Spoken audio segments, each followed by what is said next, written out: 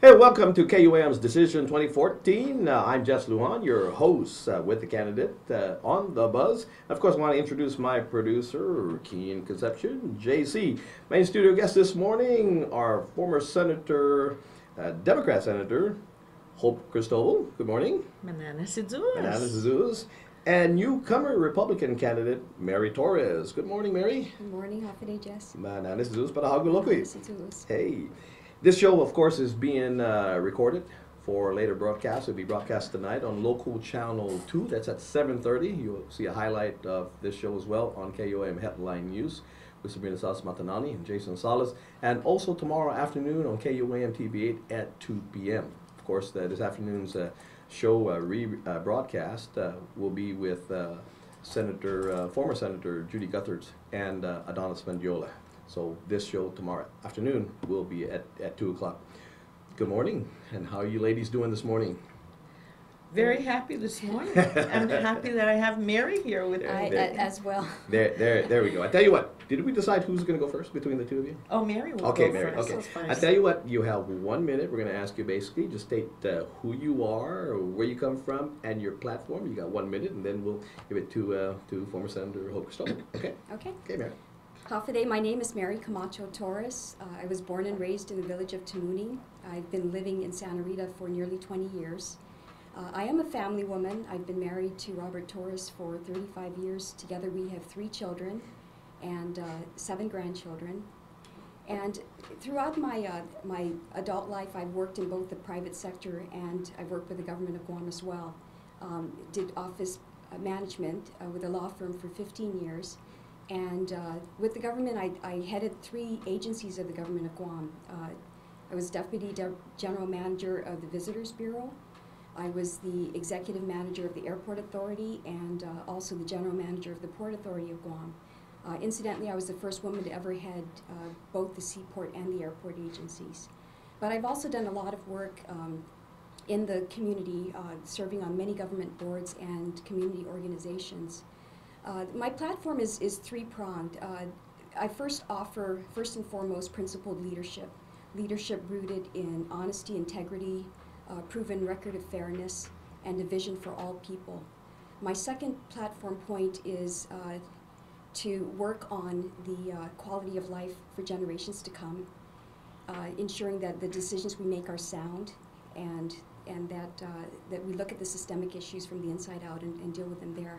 And my third point, platform point, is to work on greater self-governance for our island, because I believe that the will of the people and the highest law of the land should reflect our island's laws and not be a law dictated from a federal agency. So I would work towards replacing the Organic Act of Guam with our own Guam Constitution. There you go. Senator, we have a minute 30. Oh, wow. Thank you, Jesse. Sidus Masi Naanu si Hope Alvarez Cristobal. I've been a teacher, an educator. I'm a retired school administrator. I was a senator for 1 term many years ago. I am married to Andy, who's an architect, and we've been married for 45 years this year on August 30. We have 5 children, and we, of course, have 5 grandchildren. I come from the Familian Alabado, who hails, most of my family members are up in Otdud and Sinahanya.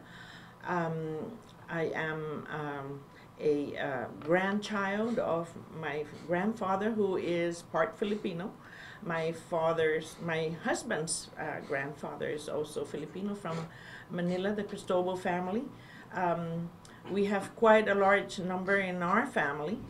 We have people who are employed in all sectors of our society. So my family members bring a lot of experience in both the private sector as well as in government offices. I am currently a culinary herb farmer.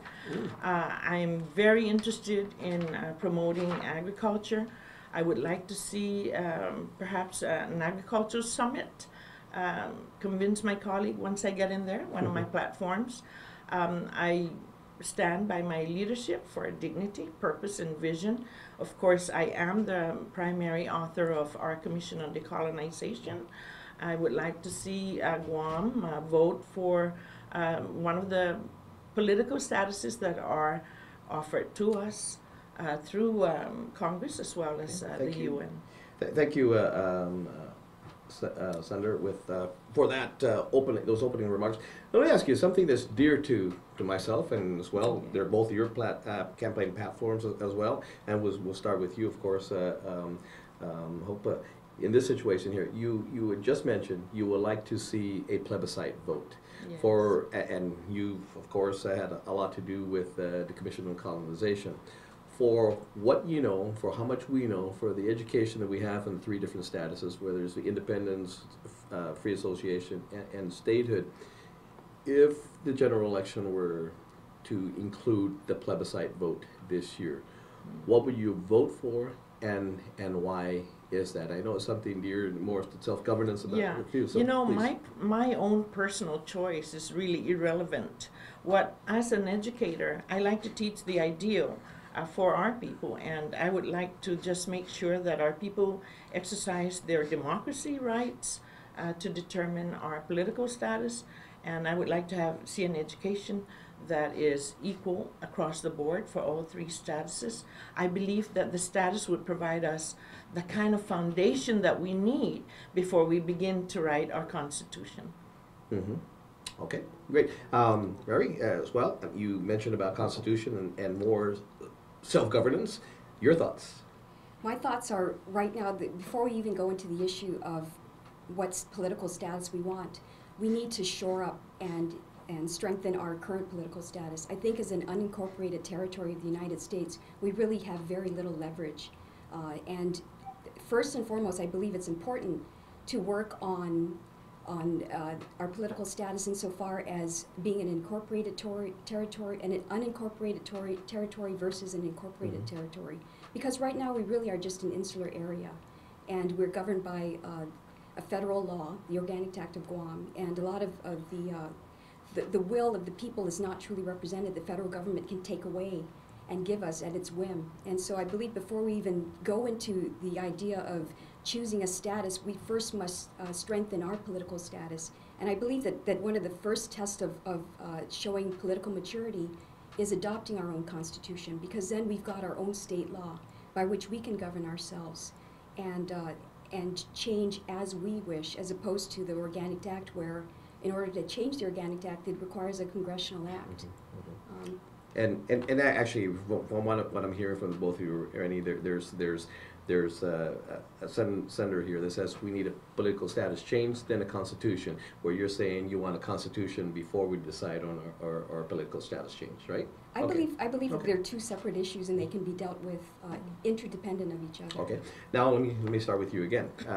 That being said, we can move on. It's harder because we don't determine things ourselves here in Guam. We have, of course, elected leaders that we have nothing to do with in regards to their elections that make decisions for us, whether they know about Guam or not. You had managed both the airport and the port authorities of Guam.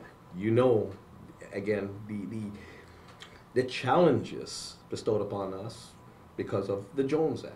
What are your thoughts, again, should you be elected to the 33rd Guam legislature? How would you go about, in your capacity, to be able to convince our delegate, whoever that person may be, to move for the exemption, full exemption of the Jones Act, which you know all too much about? Mary. There are movements, and there have been many movements by the other areas, by Honolulu, by Alaska, by Puerto Rico, on the full waiver to get rid of cabotage. All indications are, from many of the readings that I've run across, is that lifting the cabotage will have an economic benefit to whatever areas are affected. For Guam, because of our position in Guam, we have a non-voting delegate. I think that the real challenge for us is to piggyback and join forces with those agencies, with those states that have bigger muscle and more political pull in the Congress and the Senate. And I certainly think that it's an issue that is not going to go away, and the case for cabotage laws being lifted are definitely going to get stronger as the economies are looking to strengthen themselves in Hawaii, in Alaska, and Puerto Rico, and especially Guam. So we just need to forge our relations and alliances with those other brothers in the areas that have similar challenges as Guam. Okay, Senator? Yeah, well, you know, it's been proven over time that we have done everything that we can with the kind of status that we have, which is really a non-status. You know, an unincorporated territorial status is a non-status. It is not a status that is recognized by international law. And so international law prevails here, and I think that if we have equal footing with people who are negotiating with us, then we would have better leverage. If we come from a vantage point where we're always trying to reach out and trying to get there, we have tried to change. There has been many discussions on the Jones Act in the past, but none have stuck. And so long as Don Young is still in Congress, we will continue to have the Jones Act. And so as elected officials, I feel that we must stand up for our constituency here. And our counterparts are those in Congress. Our counterparts are not the brass that walk around Guam, you know, with their uniform and make commands of us. We will be elected officials, and we must stand up for our people. We must go to Congress and demand answers to our lack of status. Now, let me ask you, and I'll start with you, Senator. The situation with our compact impact reimbursement. Both previous administration, the Camacho Moylan, the Camacho Cruz administration, as well as this administration, have been greatly challenged in the compensation, the compensation, the compact impact. I mean, we have done all that they've asked in regards to giving them basically the receipts on what is owed to us, only to come back and say, well, that's not the right way to do it. Well, what is the right way to do it? And they don't have an answer on how to do it and how to do it right. How do we go about, which again, we had nothing to do in regards to the agreement. But we are left, and when states, because they are states, say, hey, well, we are footing the bill for this compact impact. So their share is taken out of our coffers at this point. What would you do, you'd be elected, to make sure that we are compensated as the agreement has been made forth? Well, again, because of our lack of status and the lack of standing in the political arena, especially here in the region, I would like to begin by looking at those areas where we have cooperative agreements at the very basic level. We see a lot of agreements and cooperation through agriculture. Say, for example, Ponape used to import bananas here, and for some reason, we're having a problem with that. And so I would like to see first establish some regional cooperation, maybe look at some regulatory cooperation at the basic level with these governments, with the freely associated states, and try to sort of build a good relationship with the freely associated states, all those three entities, the FSM, Belau, and the Marshals. Then, once you have that established, then you have good ground to go and say, look, we can work together, and we have these historical information that we can use. And so I think one way is to prove ourselves that we can get along, we can have regional partnerships, perhaps improve our economy that way too, and then look at the 15 million that we get from compact, agreements from the U.S. There you go. Mary, you got a minute 20? What we have to also take into consideration is that we've got the Compact of Free Association coming to an end in the next few years, and the impact of the migrants that might come as a result of the compact monies being seized on their end will have a big effect on Guam. There are two things too going on right now. We've got to understand that it's been several years, many years, a couple decades since the Compact of Free Associations. So many of the Micronesians that are on Guam are in fact U.S. citizens and residents of Guam. So the equation that we're looking at, who in fact are under the compact impact and who are bona fide U.S. citizens and residents of Guam, we need to determine that so that the true numbers and reporting aren't skewed. And you know, there is an argument to be made that if the U.S. government is telling us that we're not reporting accurately, it's incumbent on us to make sure that we've exhausted all remedies. Because you have to remember that over time, you know, really there are people who are productive citizens of Guam, of Micronesian descent, that don't fall into that category. And in order to reconcile that, we have to invest in the resources to truly understand what those numbers are. Okay, thank you. Now, Mary, I'll start with you now. Is this first day in 33rd Guam legislature?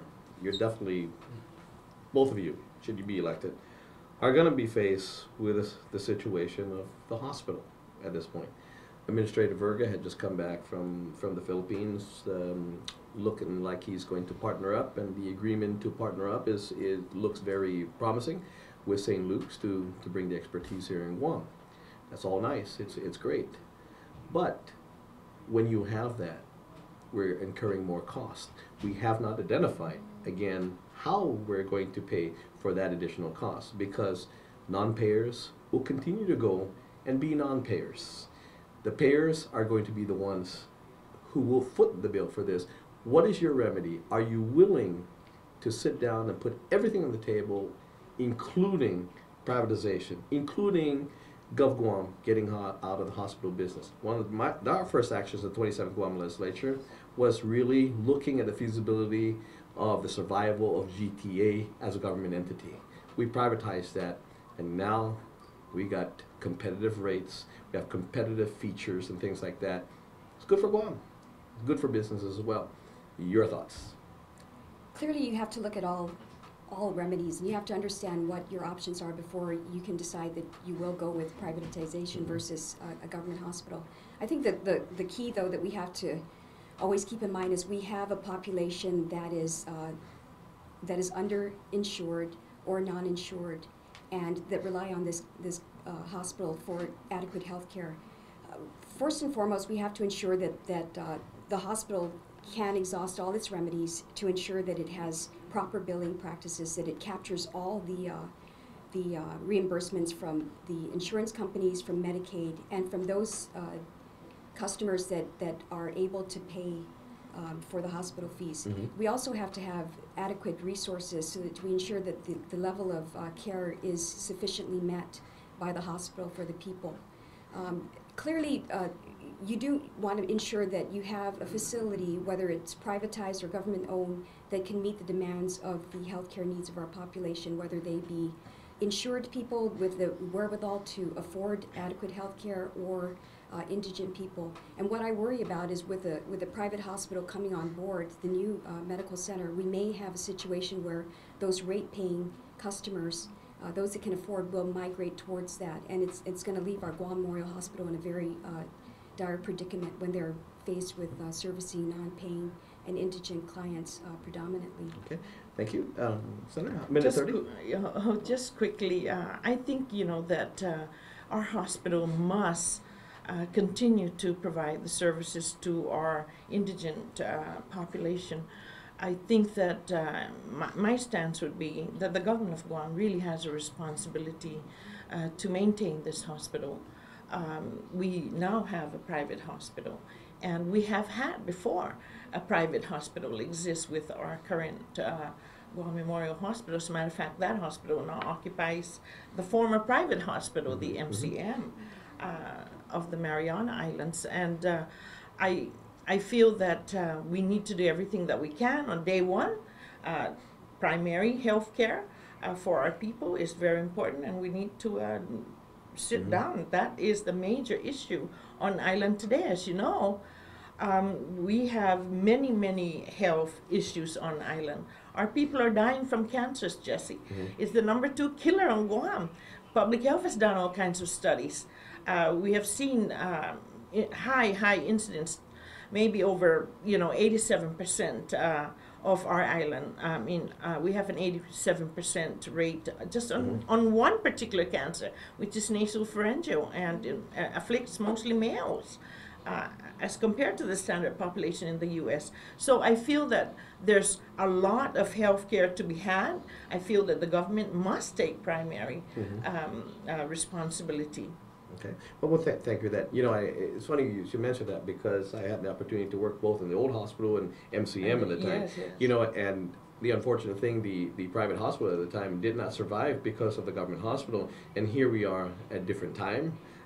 And we're saying we don't know if the government hospital is going to survive because of the private hospital. So just the reverse of then versus now. Yeah, it's quite different. Yeah. Now let me ask. Let's start with you, Zander. Is this situation now? I mean, power and water.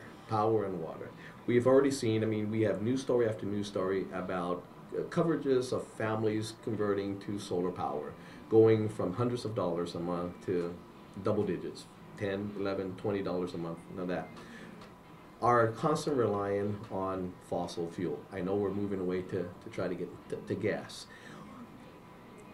Again, we've done everything we can possibly, I mean, yourselves probably included, so you probably take cold showers nowadays as well, because you know, you want to save power. Maybe I'm only speaking for myself. But we've done everything that is asked of us, and of course when we see the billing, what else can I do? As a result of our saving, our power bill comes out, we use less, yet we pay even more, or the same as we used to years back. What are your thoughts? Because at some point, again, as we save, as department agencies, DOE is looking into putting solar panels in 4 of the schools. GPA has come out and said, oh, hold it, slow your roll, because we're going to lose revenue. But operational expenses haven't happened in GPA. What is your remedy to this? Because at some point, it's going to become a very luxurious item, if not already.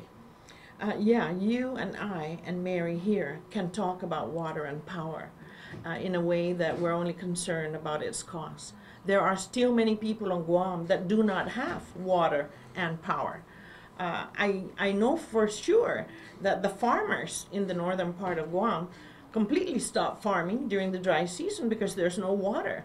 And I know that many farmers are now looking at their bills and they are saying, excuse me, I'm paying more to irrigate my farm than I am for the water that I get at the house.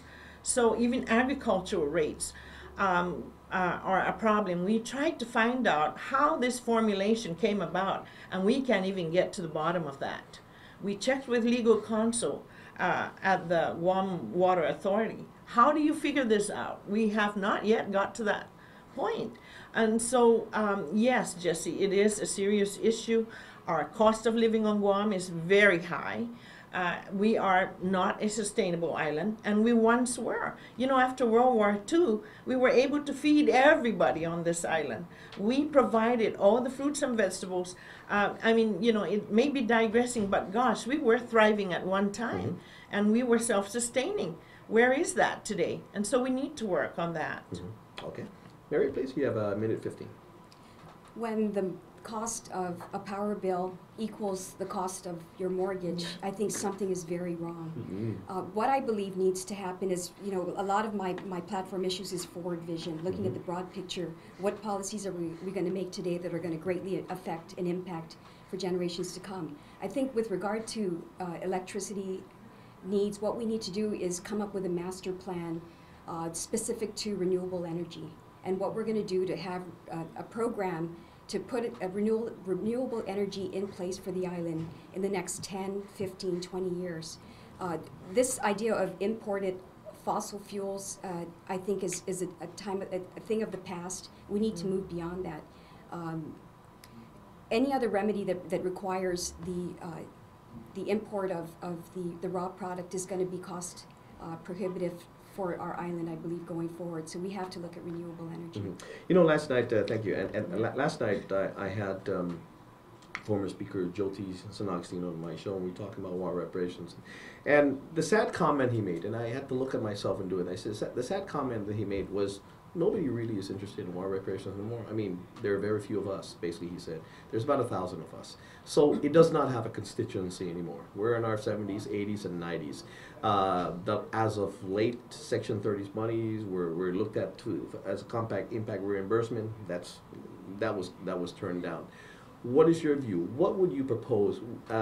It was mentioned in a publication as an opinion by a journalist that said, hey, look, we should stop pursuing it. Forget it. I mean, we should be very happy with the grants that we're getting and all these federal monies that are coming in here. You know, we're really ungrateful at this point. So do you believe, I mean, do you have that same thought in mind as well?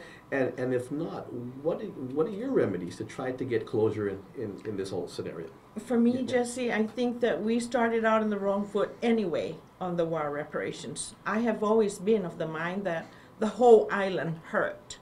The hurt of World War II was not on just each individual person's here. And to continue to feed that kind of idea that, oh, each one of us is entitled to a certain amount of money because a war was fought on our land. I say we had a hurt that was a hurt across the island. And if there's any remuneration or any reparation to be made, I think it should be made to the government of Guam. I think it should be made to the whole island. I think that that's where we can say, all right, build us the hospital. All right, these are the hurts that occurred to us. Homes were demolished. I mean, you know, people's lives were devastated. And granted, yes, many people individually got hurt, but it was a hurt that was felt throughout the whole island. Our whole landscape was changed. We need to bring back agricultural lands, for example. We don't have. We need to have a master plan just for agriculture. We've been bulldozing all kinds of areas to build, you know, homes. What are we setting aside to be more sustainable, you know, today? Mm-hmm. Mary, please, yeah, minute 10. We don't want to lose sight of the significance of the Chamorro people, what they endured. What I would like to do is, I believe the issue needs to stay on the table, but I think the focus would not be so much on getting a monetary award as we ensure that the stories of Guam and the significance of Guam in the World War II arena, the significance of the fact that we were the only occupied U.S. possession in World War II needs to be told, because I think that we have our rightful place in the history books across this nation, and I think that would be the greatest homage to our people if their stories are perpetuated in the historic books so that people understand the plight of the Chamorro people during World War II, the significance of their sacrifice, and the significance of freedom to us, as you can see played in our patriotism today.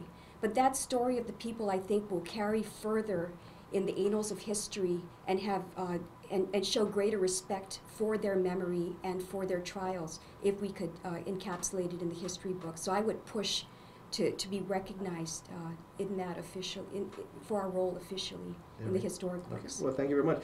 Hey, we'll come to that time. You know, we've got a minute left. Again, please tell the folks again who you are, what number you are, what side of the ballot you're in, and what will be the first thing you do should you be elected in the third Guam legislature. Oh gosh. I'm Hope Cristobal. I'm number 5 on the Democratic side. It's on the left side of the ballot. One of the first things that I would like is to ensure that the over 40 contaminated sites in our island are cleaned because of our high rates of cancer. And I think that we could do that without cost to our local government. Mm-hmm. Okay, and you're number what again? I'm number 5 on the Democratic side. Okay. Mary, please. I'm Mary Camacho Torres. I'm number 11 candidate on the Republican Party of Guam. I would like to work on the big picture items. You know, I have a very unique background, being the daughter of a governor, the sister of a governor, the wife of a chief justice, and I've seen so much of the contemporary issues in a very practical way. I don't take anything for granted, and I believe that we have to earn the respect and confidence of our people. What I would like to do first and foremost is work on the children, look at laws that deal with with the juvenile justice system, and specifically how can we make it better for those children who are at dual risk, who come from families with parents that are also in trouble with the law. Because I think the future of our island depends on fixing things from the inside out, and I would start first and foremost with the youth, and then progress forward from there. Well, thank you very much again for being with us this morning. I want to say congratulations also to the Chief Justice as being elected. And he's the man. He's the main man. Yes. That's great news for Guam. It's Great news for Guam. So again, thank you very much. Appreciate you coming in here and give us your time. And I'm sure we'll see you again for the general election. As of course our news team will set that up for you. And you can view this tonight, of course, 7:30 on local channel 2, as well as you'll be have some highlights on KUAM Headline News with Sabrina Salas-Matanani and Jason Salas. And also tomorrow afternoon at 2 p.m. on KUAM TV8, you can see this rebroadcast of these two ladies here. It's goodbye for now. We'll talk to you tomorrow morning when my in-studio guests will be incumbent Senator Tina Rose Munya-Barnes, as well as former Senator Jimmy Espaldon. That's tomorrow morning right here in Isla 63. I'll see you tomorrow. Goodbye.